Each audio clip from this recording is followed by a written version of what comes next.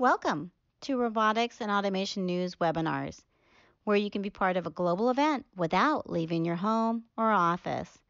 Attend our live webinars and communicate directly with influential professionals in your industry. Hello, my name is Abdul Montakim. I'm editor of Robotics and Automation News.com. In this interview, I speak to Yong Shin Leong of Augmentus, which is a very sophisticated robot programming application, or a company that's a startup company that's released a highly sophisticated robot programming application. The software itself is iPad native and uses the device's M1 chip, which is supposed to be super advanced. My name is Shin. I'm the CEO of Augmentus. So we are the company that provides software that simplifies robot programming so that non-technical users like operators in the company can use it to program robots in minutes instead of weeks. Right, okay. Now, I've seen your website, which we'll go on to in a minute, and maybe we can elaborate on that. But if you don't mind explaining more about the software, what it does, it simulates, as far as I can tell, it simulates robots. It has virtual versions of actual robotic arms, for example, and robotic cells. And I see them go through the process of, in the example that on the homepage, is painting something. One robot is placing the object in the cell, and the other robot's painting it. When the painting is finished, the other robot moves it. So that's one example. What are other examples of simulations can people do with, and how complex can they become? Yeah, so we adopt a methodology called scan and plan, whereby the user can take the iPad with our software inside to do a 3D scan of the component at the robot cell to create like a 3D model of the whole setup. So with this 3D model, they can actually use it as a basis to plan the robot movement. So for example, they can use the virtual robot inside the 3D scan to determine how the robot will do spraying, to do polishing, to do sanding, as well as pick and place, all within the comfort of the tablet. So it becomes very accessible, and it's also very portable, whereby the user can use it in the shop floor, can use it in the office or anywhere that they like. And this lowers the barrier entry or the difficulty for the user, because the user, first, they don't need the 3D model file, which can be a little bit hard to get sometimes, because they just need to use iPad to scan. And then we have an intuitive interface whereby the user can drag the robot and pitch it offline instead of on the actual robot. So the real robot can keep on moving to do production, and then the planning and the control of the robot can be done offline without directly affecting the operation of a robot. So in this way, the company saves time, and the operator has less trouble readjusting and configuring the robot. Yeah. Okay. So through one single interface, you can program different types of robots. So we are compatible with robotic brands like ABB, KUKA, Nachi, UR, TM, and Jaga, and we are continuing to expand more. But the whole objective is to lower the difficulty, so that anyone can just pick up the iPad with our app inside and get the robots rolling. Okay, so let's have a look at the website. I really like the design of it and how it was animated. That's our YouTube channel. Here we are, Augmentus. Now, yeah, as I said, this is the robotic cell that was where you see one robot painting an object and another picking and placing it on the appropriate location. And there's a tablet in front. I didn't really appreciate what you appreciated when I saw the picture, but you mentioned the tablet in your answer. So you were saying, is it tablet-based application? Is it an application that's only for iPad, mobile devices, or is it Is it on desktop? Is it a cloud-based thing, or is it native? It's native to the iPad itself. So there's no need for PC. There's no need for a bulky desktop. The reason why we build it on the tablet is because it's more portable. And the reason why we chose iOS is because it's secure. During our previous line of work, then we realized that a lot of the big companies, MNCs, they prefer to use iOS because it's a trusted brand and it has tight cybersecurity.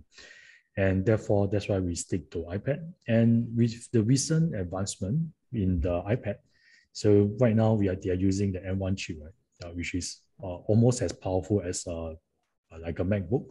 This allows us to do a very advanced robot calculation like kinematics, like motion planning, all within the tablet itself. So previously, all these very complex algorithms and calculations could not be done on the iPad, but right now it can be done and it's very efficient.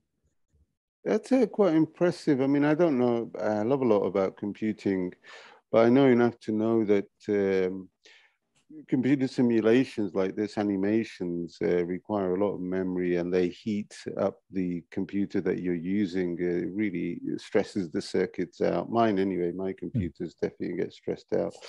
And I didn't think mobile devices would be capable of this amount of simulation unless the simulation was done in the cloud and the device itself was simply kind of looking in on it like a window into what the application is doing. So you said it's native or is on board the iPad itself, and you're using the M1, and that's a very interesting. And do you think your kind of approach, your software, I mean, it's obviously benefiting from advances in computing, but what do you think overall in general for this type of robotic simulation software? A few years ago, not long ago, it was very difficult to find. It was very difficult to develop and supply to users in the way that you're doing now. Would you say that's right? And how have things developed over the last few years in robotic simulation? How long have you been going as well? How long have you? How long has it been since you started? So I started 2 years ago in 2019. So after I started, things wasn't so smooth sailing. Because soon after we started, the COVID hit, and things sort of like turned upside down. Fortunately, we received an investment from venture capitalists, Cocoon Capital, and that allowed us to focus on the product and less worry about money and expenses. And that buy us some time to really invest a lot of energy and time into perfecting the product. We are the first in the world to provide robot simulation on the tablet itself, because it's actually quite difficult to do all the motion planning on the tablet, but we managed to do it because we kept the whole system very integrated and very efficient. And I would say the recent advancement in the robot simulation is that there is a lot of movement towards the no-code kind of user interface, and more attention is being paid to ensuring that the user experience is good. Conventionally, robot simulation is reserved for very experienced robot engineers. Give me a moment. Okay, pardon. Previously, there are a lot of attention being, previously, robotic simulation is only reserved for the very experienced robotic developers who are very knowledgeable in systems such as ROS, robot operating system, and they need to know programming languages like C++, C#, and Python to be able to do robot simulation. However, with the emergence of better hardware like iPad, more powerful PC, and there's also emergence of people wanting more graphical interfaces as we are more used to the newer generation of smartphones and the apps, then there is a need in the market that drives more intuitive robot programming. And this is also compounded by the recent trends due to COVID, whereby they are in the factory itself, there needs to be more distances between one another due to the social distancing rules. And that forces the companies to look at ways to still sustain the production while ensuring that the employees are safe. And therefore, a lot of them are looking for robotics as a way to complement the workforce, not replacing, but to complement so that people can still stay safe while they're working in the factories or in the plants. I'm absolutely fascinated and very impressed. It looks great, and the technical achievement of, as you say, being the first to bring it to iPad. Let me be clear. It's not on desktop at the moment. It's not available on desktop or any other format. It's just iPad. Yes, it's just iPad. It's not on the cloud either. Everything is native to the iPad. Luckily, I've got an iPad Pro, a tiny one, albeit. So I'm going to have maybe, do you have a demo version or a free trial version or anything like that?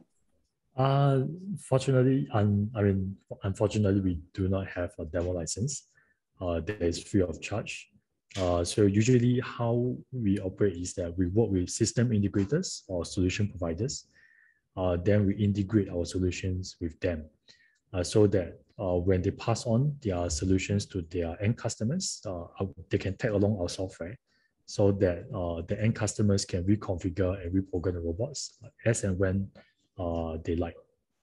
Right. So, for example, an integrator will talk to a manufacturer. A manufacturer will say, I make furniture, for example, and I want robots to do the assembly, for example. I want you to supply me with the robots and any other technologies necessary to do it. And the integrator will go away, buy the or get the robots and the other hardware and the software, and your software will be part of that mix. And that software, your software, enables people to adjust or change the process while the ongoing process is continuing to make the furniture, and then implement the new process, new activity quickly and easily. Now, I'm not an expert in anything really, but I know enough to know that that was difficult in the past. People had to switch off the production line, the robots, reprogram, and then switch them on again, which meant obviously a lot of downtime and expenses occurred. But there are other simulation software, there are other simulation systems around at the moment. So although in many ways you're new and the first as I say, several ways, there are others out there. What do you think of the competitive landscape? What do you think of it as competitive, or do you think it's just an interesting and good thing that people are doing this kind of software, and it makes creates an ecosystem, if you like, which is beneficial to everyone? Yeah. So what sets us apart from like a normal robot simulator in the market is that we allow the user to create like a 3D model on the spot through the iPad itself. So we are leveraging on the cameras and the depth sensing on the back of the iPad to allow the user to create like a 3D model within minutes, so that they do not need like to get their own 3D models to do the robotic simulation. This allows them to cater to a very high mix production. So in the trend in the manufacturing sector, there is a trend towards more and more high mix, low volume production.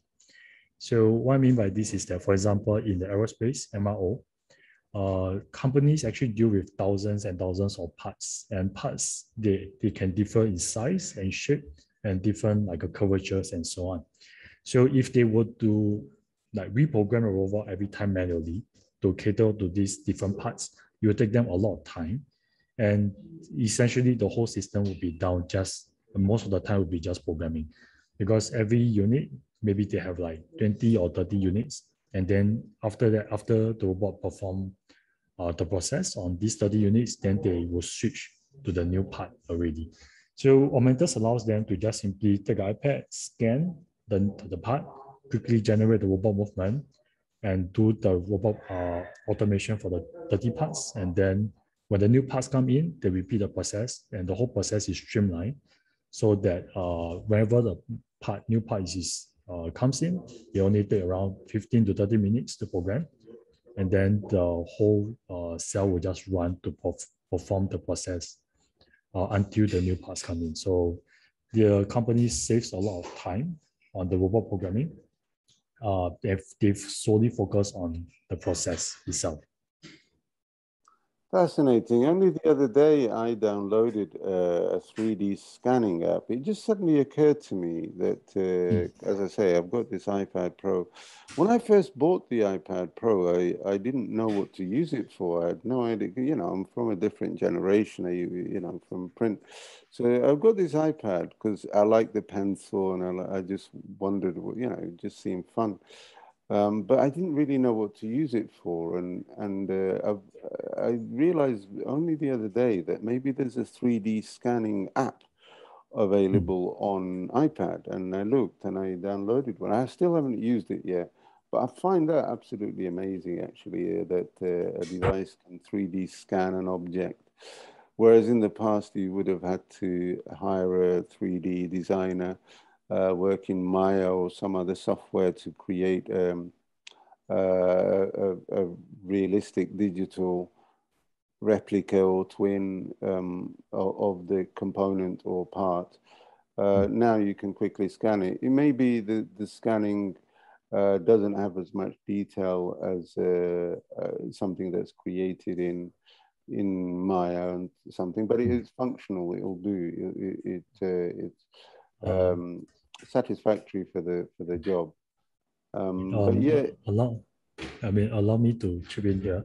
So the accuracy of our scan is 0.5 mm. So it's not so we incorporated a different technique to do the scan. So it's not the LiDAR scan, not purely the LiDAR scan that you get from the iPad Pro at the back. It's because the LiDAR one is around 1 cm accuracy, but we are able to achieve 0.5 mm accuracy so that it's suitable for most robotic applications. Yeah, that's it's very interesting, and as many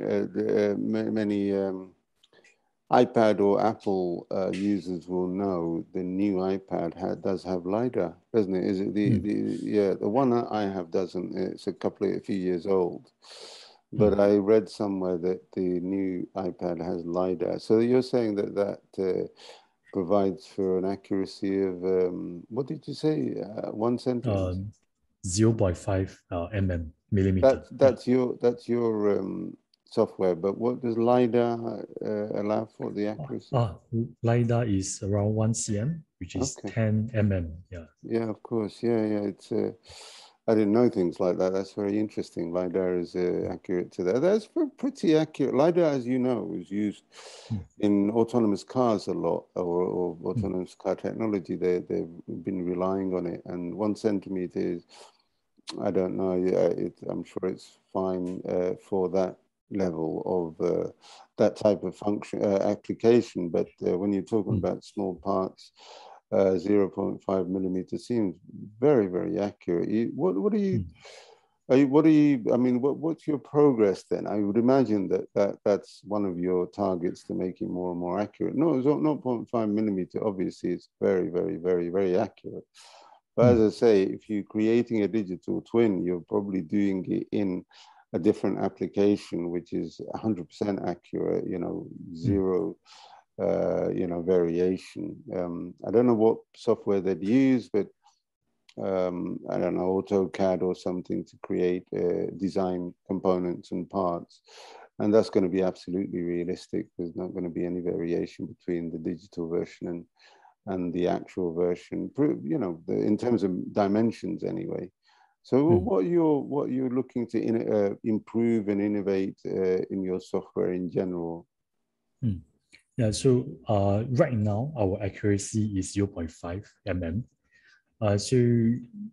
This is suitable for a lot of applications like spraying, sanding, polishing, pick and place. However, if we want to do applications that require high accuracy, like welding, like deburring, then we need to achieve accuracy of around 0.1 mm. So our plan to increase the accuracy is to use industrial scanners, and that we integrate with the iPad, our software on the iPad itself, so that this will allow the user to create a digital twin of very high accuracy.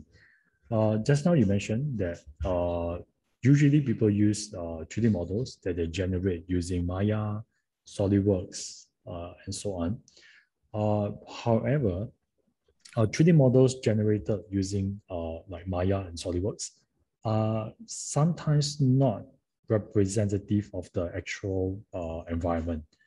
The reason why I say this because sometimes during manufacturing, there may be deviation in the parts whereby they may be slightly distorted or bent.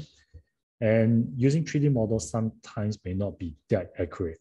However, using 3D scanning, you can get the robot set up as it is, even if there are deviation in the manufacturing and the parts may be like slightly different. So I would say using the scan and plan methodology allows the user to not just increase the accuracy of the process, but it also makes it easier for the user to incorporate a simulation because they don't need to hire specialists to do like to generate a 3D model using Maya and SolidWorks. Okay, so what you're saying, we're going to get this straight.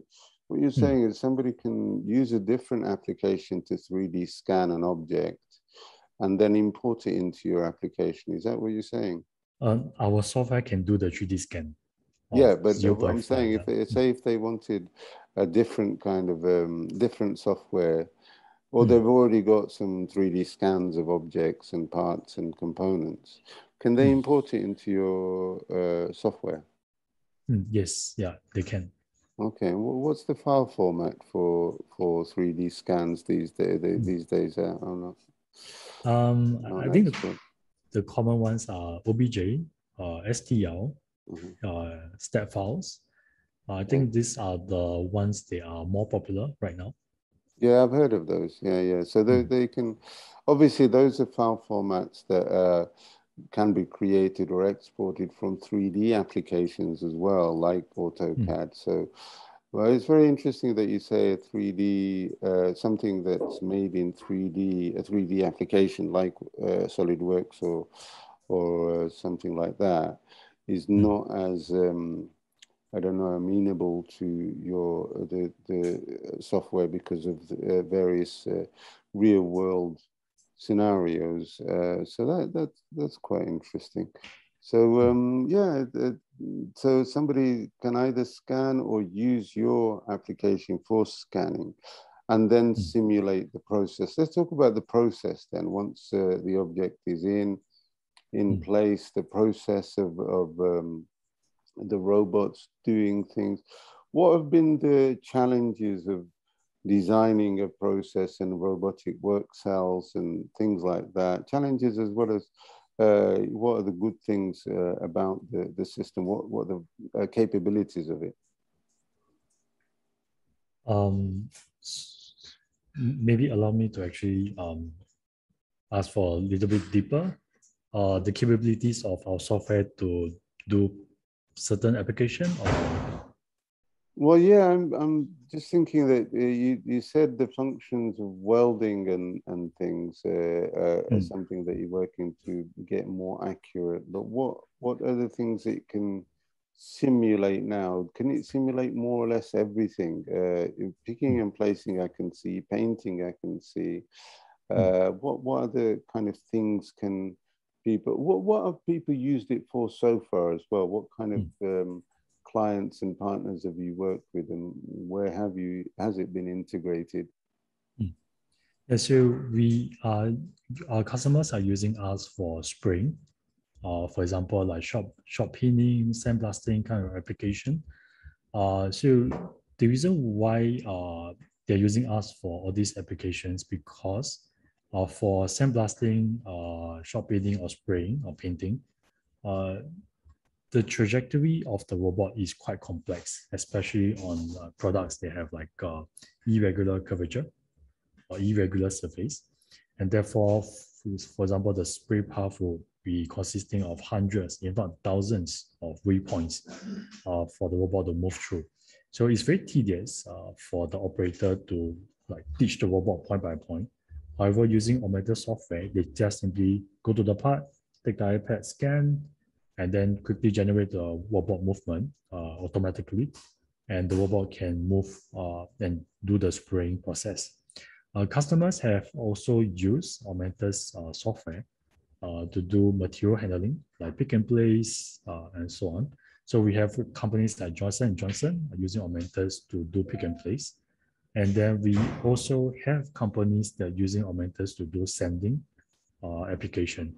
So similar to the spraying, but just they go and put a component there and then use iPad to scan. The difference between sanding and spraying is that sanding is a more contact-based application that consists of force control.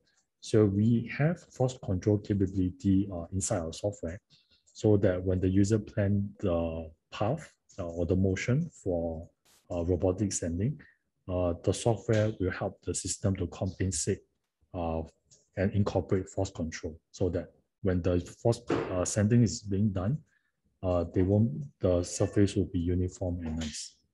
Yep. Yeah, it's interesting. The sanding probably, I mean, that's something that is done in furniture, in the furniture manufacturing business. Does that is probably, I don't know, maybe, I don't know if sanding, the force control, yes, is obviously an important aspect, but I would imagine you'd need cameras to look at the sand, the surface that's being sanded, and calculate or visually sort of judge whether a part has been sanded adequately or needs more sanding and so on. Are cameras involved in this process or not? Yeah, so for us right now, the camera is not involved in the process. So there are different levels of polishing and sanding. For example, the sanding you talk about, it needs to achieve a certain surface roughness, and that's why it needs to have an in situ or kind of inspection process. However, there are also kind of sanding or polishing applications that just like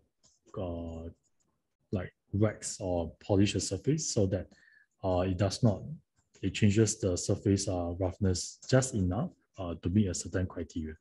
So similar to a lot of processes, there are different requirements, and I would say different companies have different expectations or specification for that process. So this is really dependent on the requirement of the company itself. Interesting. You mentioned inspection. That's something that is involving robots more and more. I think cameras are definitely involved in a lot of those processes. I'm sure that that's something that will be called for your software to do in future. I imagine. So yeah, that'd be interesting to see. So let's have a click around on your website. It's, as I say, it's a very nice looking website, great looking. Thanks a lot. Yeah, great animation and so on. What did you build the software with? Did you use ROS as a starting point, or is it? What did you? If you don't mind me, I don't know if that's a confidential thing or what. Initially, we wanted to use ROS. So the iPad will be connected to the ROS on the cloud or ROS on the PC.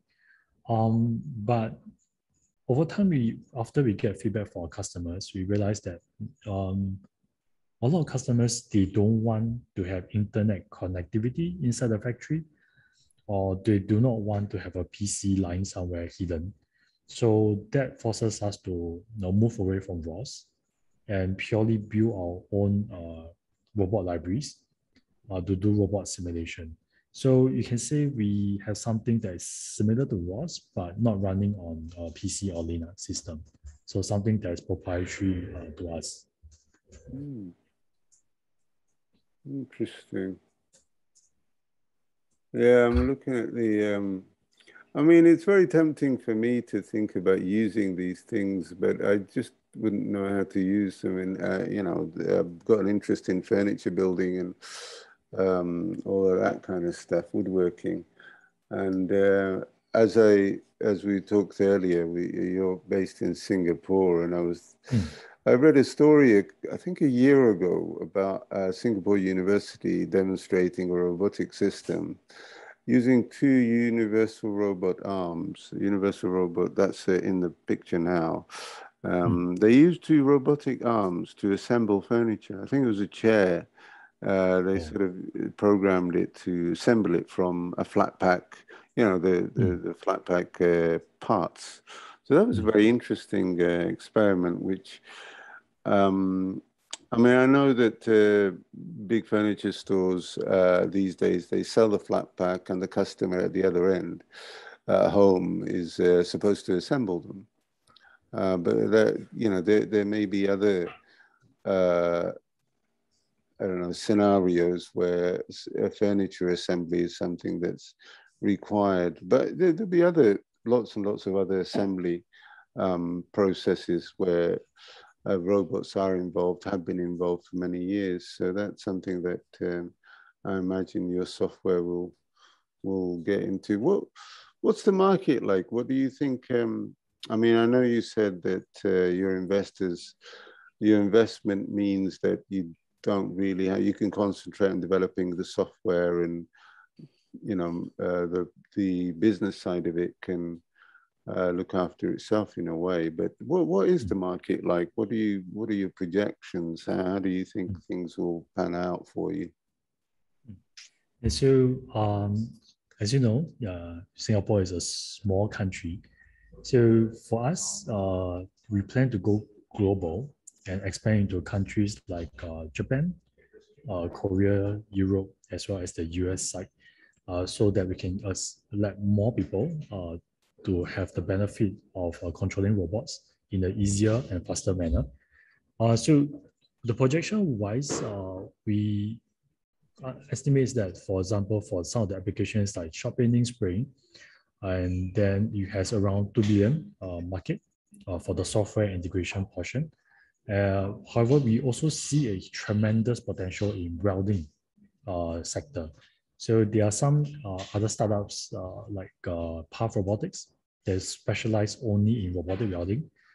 They have received a lot of traction in the US because there's a lack of robotic welders over the years, because less and less people want to do welding because it's very difficult. It's warm, it's heaty, it's humid, and there are a lot of sparks. And there's a shortage there. And we feel that there's a lot of potential in this area. And that is also the reason why we want to expand into higher accuracy scanning capability so that we can tackle this pretty large market. Yeah, welding is huge as a market, and yeah, as you say, it's not something that attracts a lot of young people to in terms of a job choice or career choice. Yeah, so that would be very interesting too. In fact, I interviewed a robotic welding company about a month ago, maybe 2 months ago. Yeah, they offer a robotic welding system. The intelligent harvesting thing is also something I've talked to people about. And I would imagine that requires cameras and you know, to decide the color of the fruit. And somebody from a camera company was explaining the camera measures the volumetric information. I suppose that means volumetric, I think, means size of the fruit itself. So size and color are things that the camera can ascertain and then decide whether the robot should pick that individual fruit or not. I'm really looking forward to these systems coming online. and becoming commercially available, because something like that is great. I mean, Singapore being a warm country, you probably have a lot of local fruit, locally produced fruit, which is picked only when ripe. In this country, a lot of the fruit is picked before it's ripe on the tree, and then it ripens in transit on the way to the shop and in the shop itself. So the flavor of the fruit itself it hasn't quite got as much flavor as fruit that's ripened on the tree. So that's a very interesting improvement to the quality of life that robots may be able to give us fairly soon. There's at least 3 or 4 companies that we've featured that have been talking about this kind of robotic system for fruit picking. So yeah, it's absolutely very interesting. One thing I'll ask you, machine tending. I keep forgetting what that means. What does machine tending mean? Yeah, so machine tending means using robot to synchronize with CNC machines. So, CNC machine, you put a part in, and then CNC will cut it into a specific shape. So machine tending means that you constantly feed the metal parts into the CNC and then take out the parts when it's done. It's almost like having a person, the operator there to sustain and operate the CNC machine. But instead of human, you use robot to operate it. Yeah, I remember now. It's I shouldn't forget from now on. Yeah. All right. Well, how many of you are involved in the business where you are? You're literally now at your office in Singapore. How many of you are there, and other people overseas, or is it just that one office that you've got? And are you allowed to say how much investment you have received? We are the investment amount is undisclosed. However, we are going into the next round soon, by the end of this year, closing our next financing round. And we started with 3 co-founders, and right now we have around 20 people in our team right now in Singapore office. Unfortunately, because of COVID situation, we can't have overseas team. However, when the COVID situation improves, we are hoping to build different teams in different countries so that we can serve our customers all over the world. Okay, and there's the 3 co-founders, yourself on the left there, Daryl Lim and Chong Woon Fu. Yes. So yeah, great. And you've had a lot of publicity as well, and you got some very powerful partners that you can see on the homepage. Let me show people again. So at the bottom there, it'll come up in a second. Well, hopefully it'll come up in a second. There's ABB and there we go.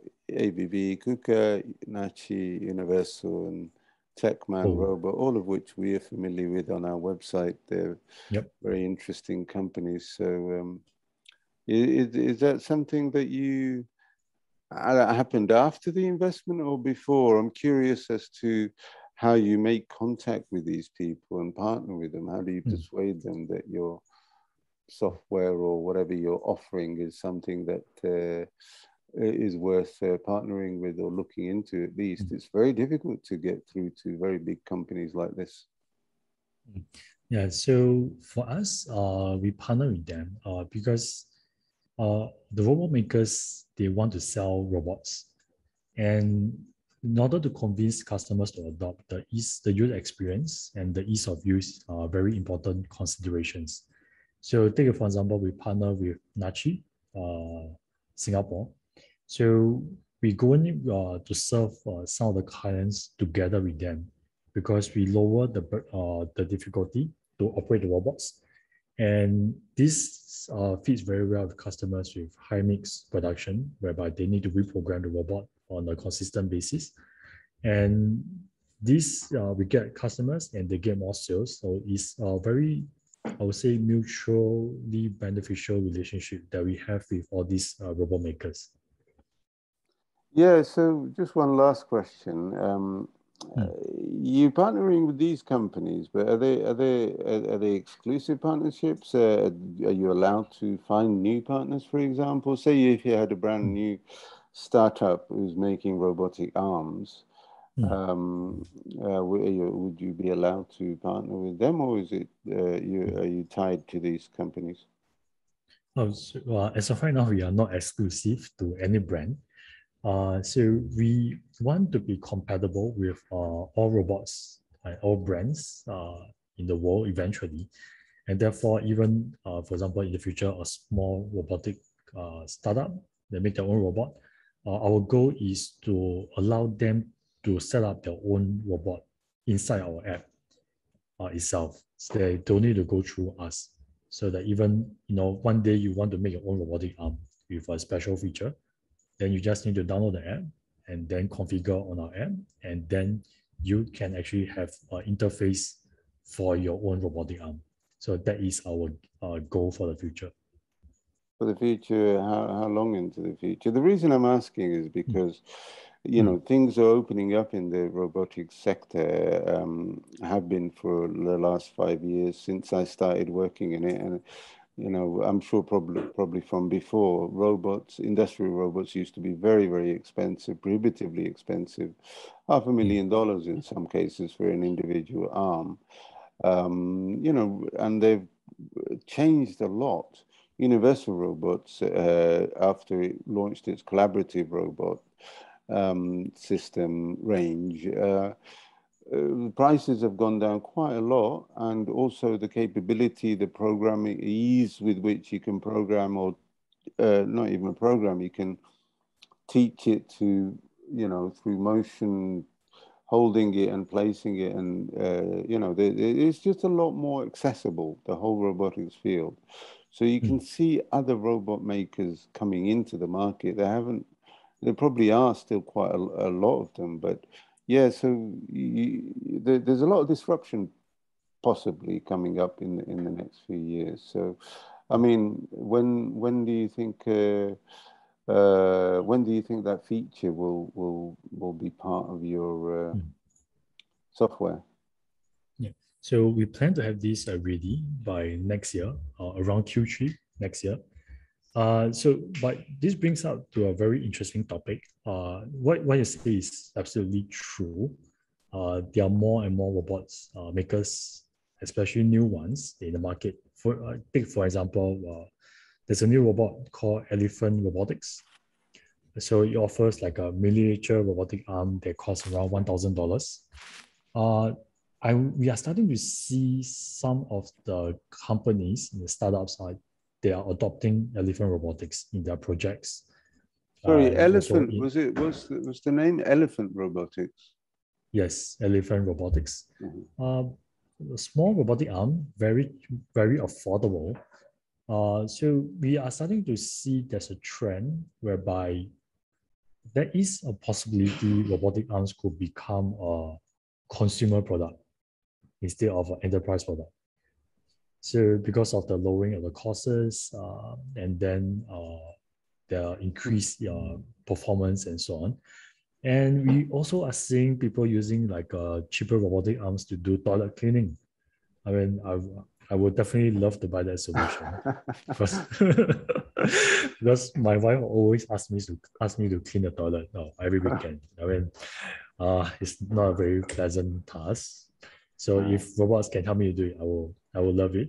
And if they can program the robot to clean toilets using Augmentus app, that will be something that we wish we can assist and collaborate with them as well in the future. That is a very, very, I don't know, really plausible scenario developing in my mind. I mean, there's a lot of people studying or researching how robots can be used in the home. And I know that there's little humanoid robots with wheels and they're used for security and things like that. But the idea of doing menial tasks around the house, cleaning tasks and so on.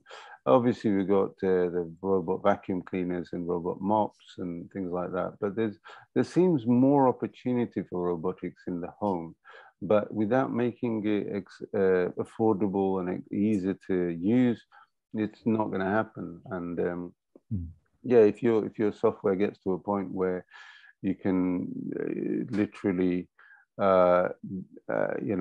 download apps for toilet cleaning and get the appropriate robot and just press play and or go. You can do it. Yeah. So that's yeah. There's lots of tasks around the house that I'd like a bit of help with as well. But all right. Well, that's a very interesting and great thing to look forward to, possibly. So I'll be watching out for it.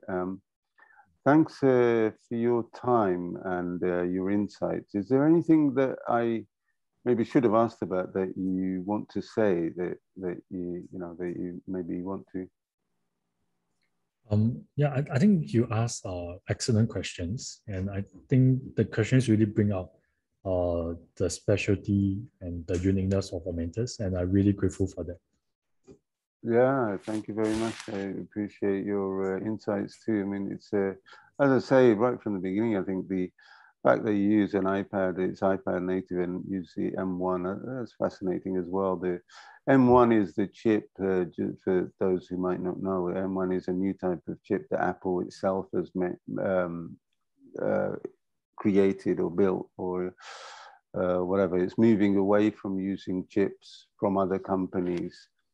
So that's that's something that programmers like people with experience in programming will understand, that certain chips can do certain things. So that's it's very interesting, very innovative, very, very advanced. So congratulations on your achievements so far. Thank you. Okay, well, I'll speak to you another time, and yeah, take care of yourself. Okay, looking forward. Send us an email at sales@roboticsandautomationnews.com to register for one of our many upcoming webinars. And if you'd like us to host your webinar, we have a range of options, including long-term lead generation packages and marketing campaigns. We look forward to hearing from you soon.